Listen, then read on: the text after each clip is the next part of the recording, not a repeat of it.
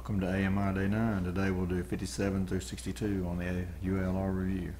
57 tells us to find all the zeros of the function t minus 5, t minus 3, t minus 6i times t plus 6i.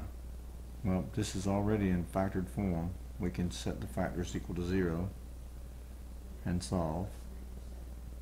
This is about as easy as it can get.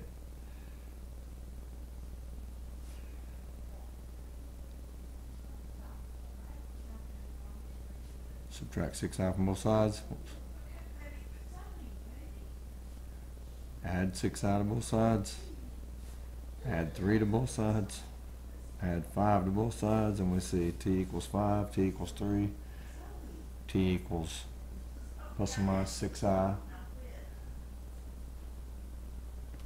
Sorry, I gotta scroll through again. Just touched the screen and lost it. So number 57 says 5, 3, plus or minus 6i. That's answer C. 58 tells us to select the correct graph of the function f of x equals 9 over x plus 4. Recall, vertical asymptotes happen when the denominator equals 0. So we set the denominator equal to 0 and find when x equals negative 4, there's going to be a vertical asymptote. So we can look at the graph and see there are only two choices with x equals negative 4 as a vertical asymptote. That looks like answers C and D. Let's look at this graph. Well, let's just look. Let's plug in 0 for x and see that that's going to be 9 over 4. That's a positive number, so when x is 0, 9/4 is going to be up here on the graph. We can look at the graph and tell that that's got to be answer C, because the graph is going to come down like this, and so that's answer C.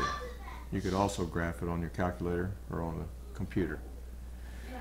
Number 59 says to determine the equations of the vertical and horizontal asymptotes of the graph of the function f of x equals 3x over x plus 4.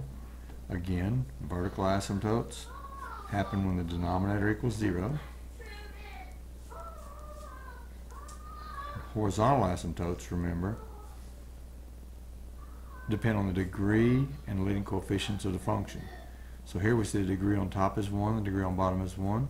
So that means the horizontal asymptote is going to be y equals the leading coefficient at the top over the leading coefficient at the bottom, 3 over 1, or y equals 3.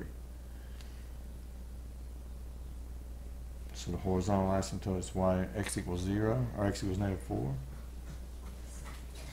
And vertical asymptote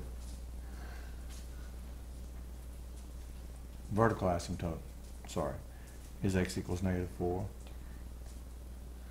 and the horizontal asymptote is y equals 3. There's no correct answer on this, but this is the vertical asymptote, x equals negative 4, and the horizontal asymptote is y equals 3.